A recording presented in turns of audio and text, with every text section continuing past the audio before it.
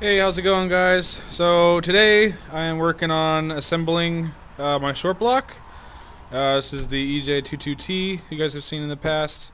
I got all the machine work done and everything, so we got the bearing clearances checked. So I had to end up buying 3 different sets of bearings to get the ones that fit correctly. The clearances on Subaru motors are really tight compared to other motors. It basically has to be between like 4/10 and 20 thousandths. That's like in between spec. That's of an inch. So these are on the tighter side of the clearances. I think some of them are around like 8/10 or 8/9/10, something like that. For pretty much all of them, they're all basically the same.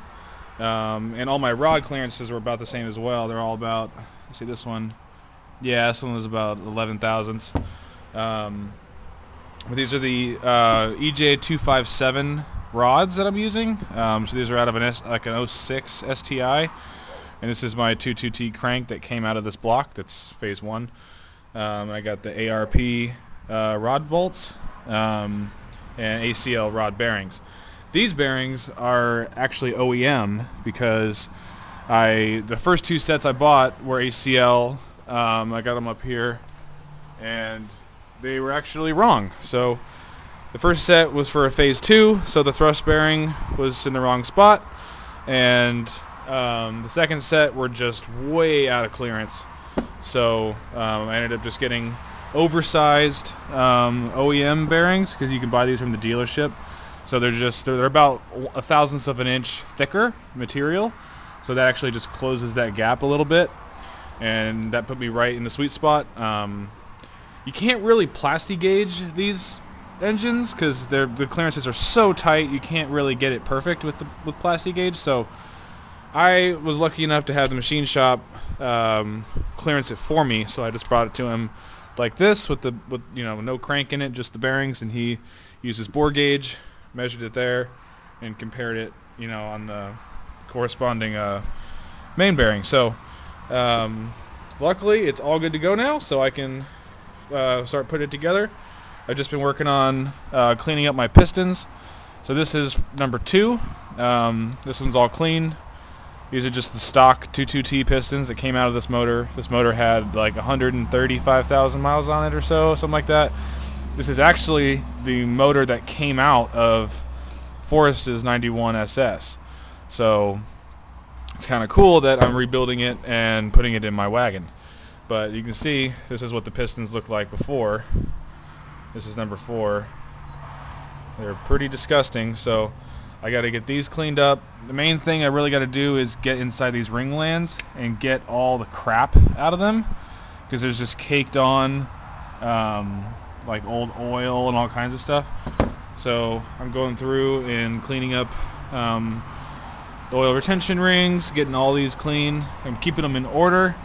So they have to be in a very specific order, and you have to be right side up. Because some of these, like this one, is the oil scraper ring, I believe, and this one actually has a little lip on it that's supposed to go in the right position. So if you just do them one at a time and lay them out like this, you clean them up and put them back in, and they'll all be in order, and you don't have to worry about it.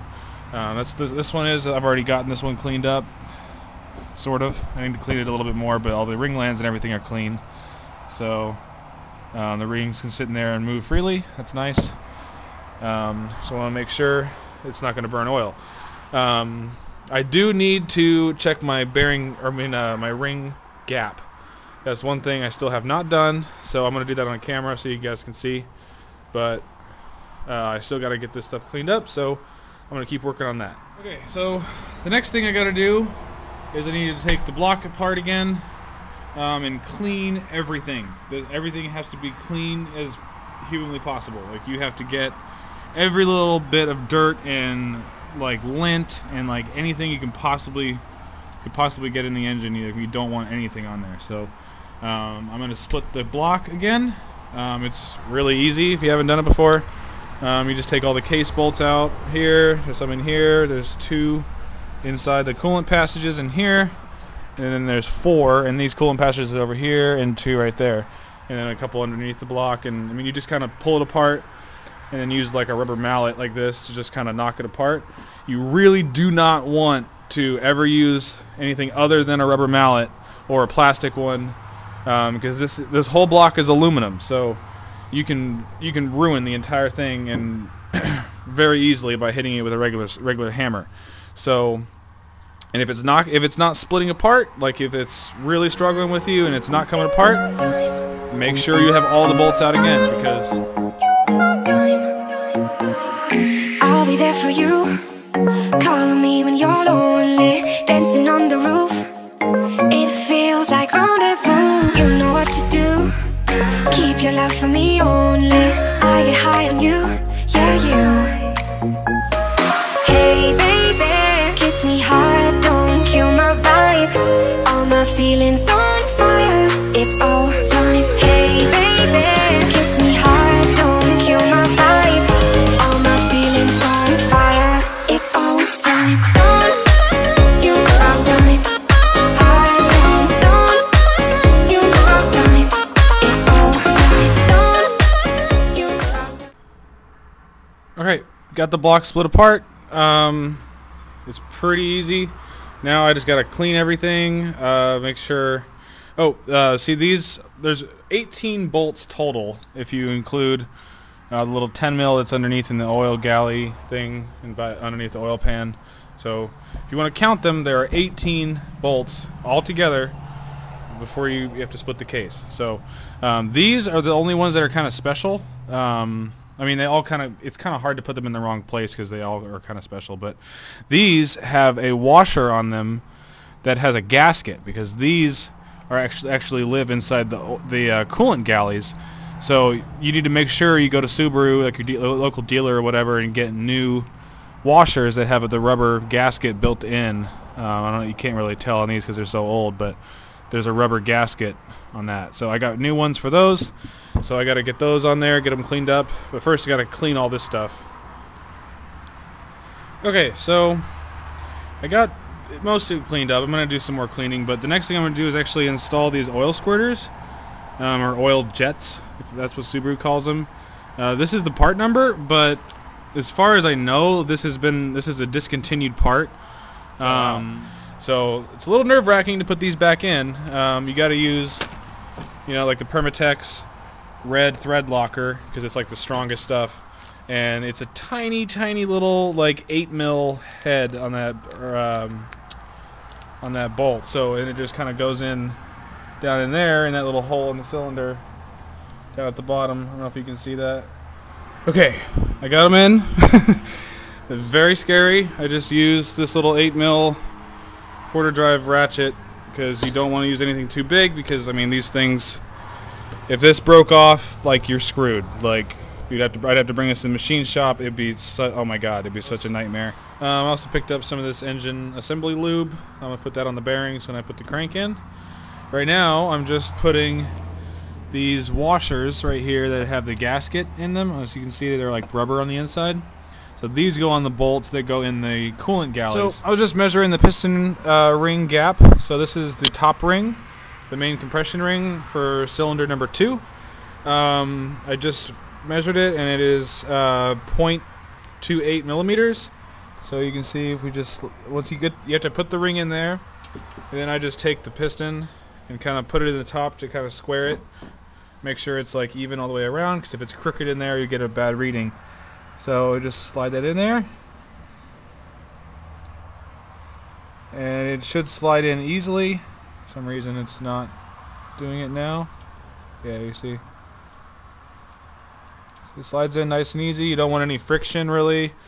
And the next size up, which is like 0.28 or 0.29 or 0.30 or whatever. I just measured the second ring, and it is perfectly at 0.48, which is perfect because I mean the spec on the second ring is between 0.35 and 0.50, and it's okay. So I got a little bit of assembly lube on there.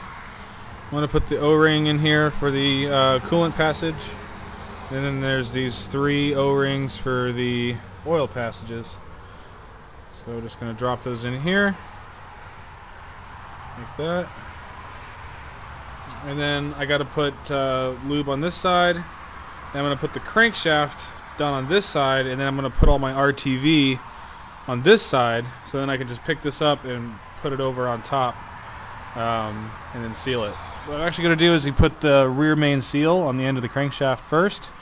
The guy at the machine shop told me about this trick, so this makes sure that, you know, the gasket or the rear main seal, when you put it in, doesn't affect the RTV on the block. Okay, so I'm going to put my RTV on. I'm using this stuff right here, the ultra black.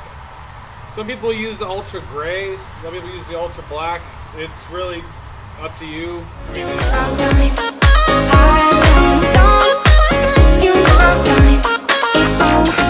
I'll be there for you, calling me when you're lonely, dancing on the roof. It feels like rendezvous. You know what to do. Keep your love for me only.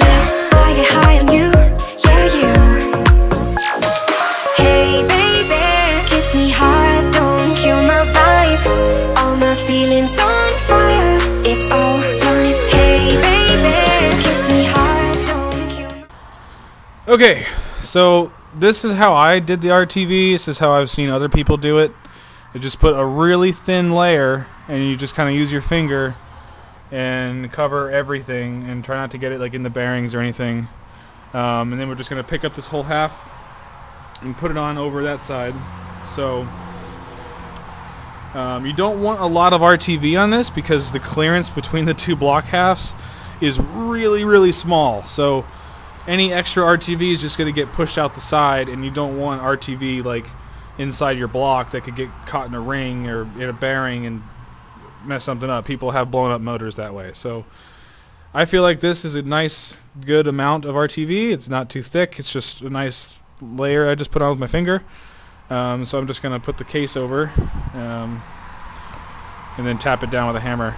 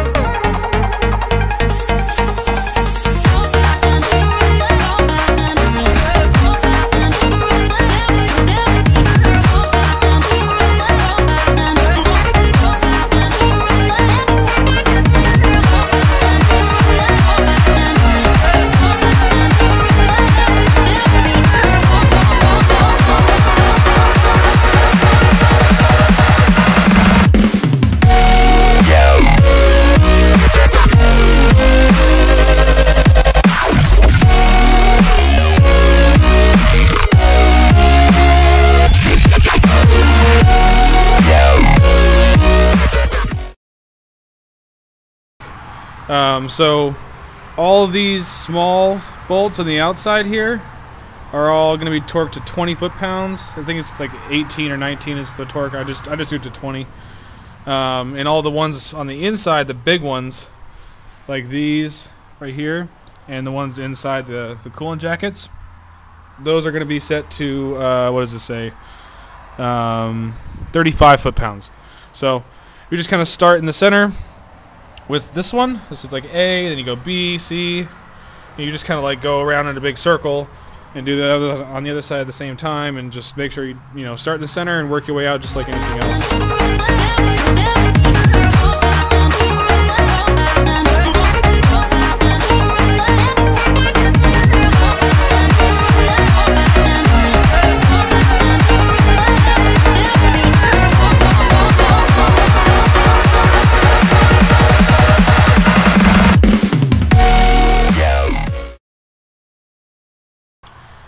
Okay, so we got the pistons all cleaned up and ready. We just positioned the rings. So the way you're supposed to do it is, this is piston number 2, and so the arrow right here points towards the front of the motor, and so the top compression ring points to the back right here, and then the next ring down is 180 degrees off towards the front. And then the oil rings, there's a little ting right there for the top one, so it can't move, and then the other one goes up here in the top corner, so they're both kind of in the corners like that. And that's pretty much it. So now we're going to put this on over the piston, and we already got number 4 in, so we're gonna drop it in there, and then try to line up the rod for the wrist pin to go in through there.